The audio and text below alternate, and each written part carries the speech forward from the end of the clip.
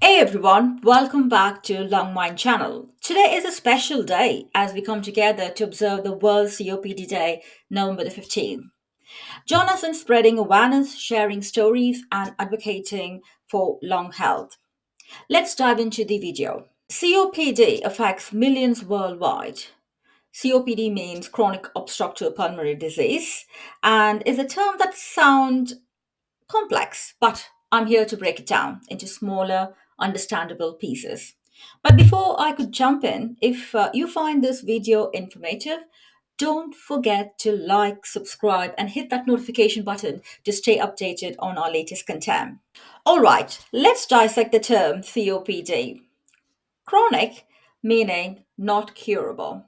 Obstructive, indicating blocked airways. Pulmonary relates to your lung, and disease signifies lung damage.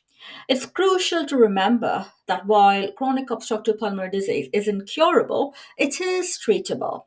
Symptoms may vary and takes years to develop, but with the right treatment, they can be managed and the progression of disease can be slowed down.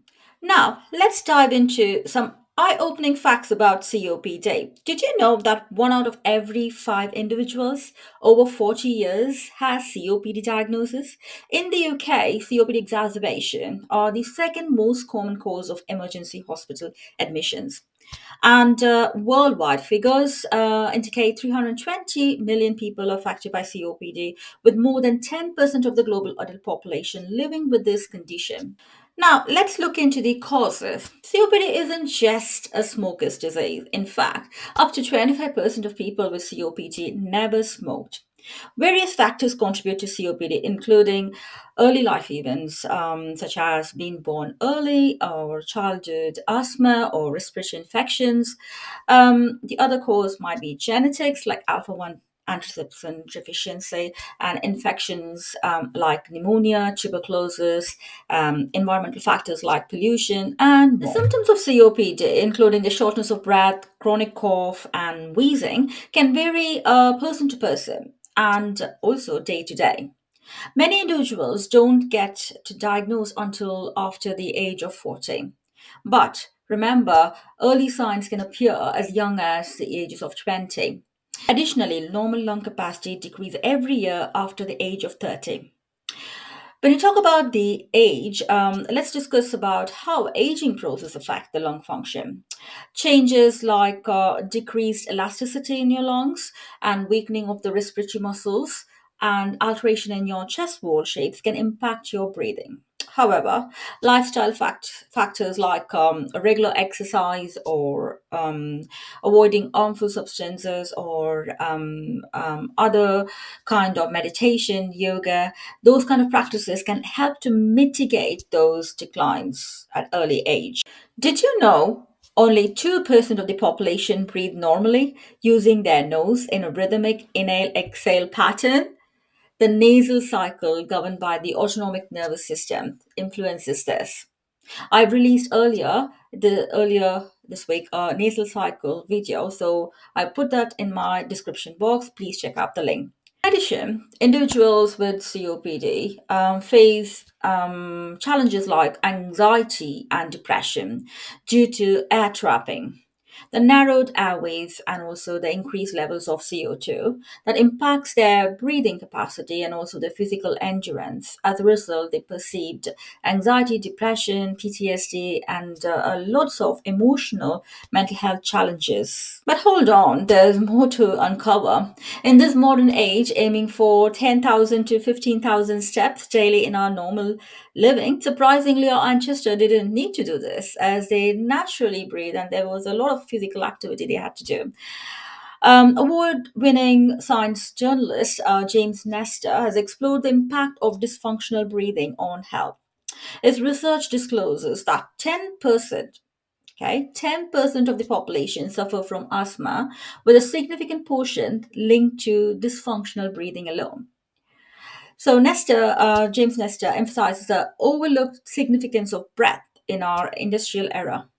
where stress-induced or overbreathing, and also breathing through the mouth instead of a natural pathway, the nasal pathway, the nose. And this leads to a lot of chronic illnesses. The past phase life has led us to these dysfunctional breathing patterns, resulting in a high blood pressure, high sugar levels in our blood, and increased cortisol, which is related to the increased stress levels, and further chronic inflammation and chronic illnesses like asthma, COPD, and autoimmune diseases.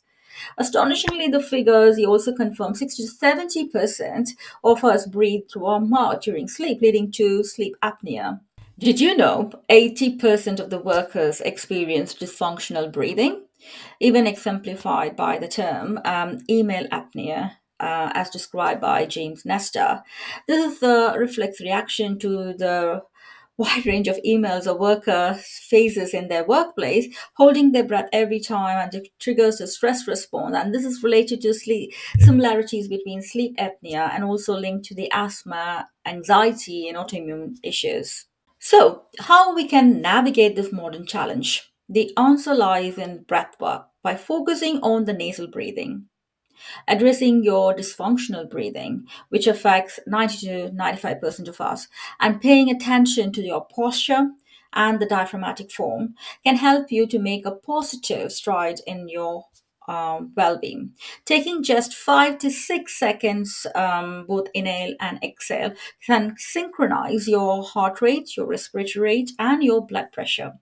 Interestingly, like ancient practices and Hindu prayer practices like Om chanting, Catholic prayers, and Buddhist prayers have incorporated this rhythmic pattern of breathing for centuries.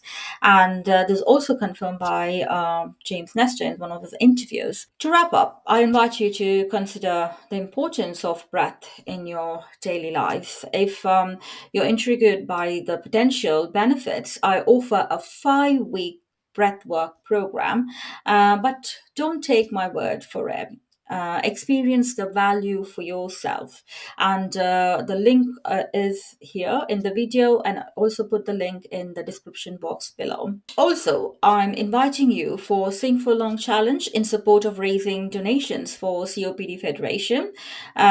Please join the challenge, and I had started this since the 1st of November, and I'm uploading my share of video or singing 1 minute singing clip in my Facebook page, Teletherapies. So I would recommend you to actually join the challenge and support raising the awareness, and also donate. Once you join the challenge, please donate. The link is in the video there, and also I'll put the link in the description box.